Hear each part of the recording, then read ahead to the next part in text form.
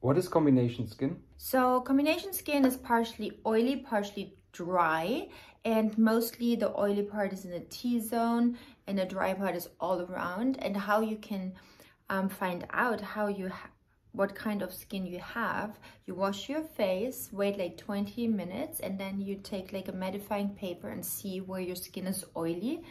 So you see exactly what skin type you are. And when you have combination skin, it's always nice to have like a different skincare routine for the T-zone than for the other areas.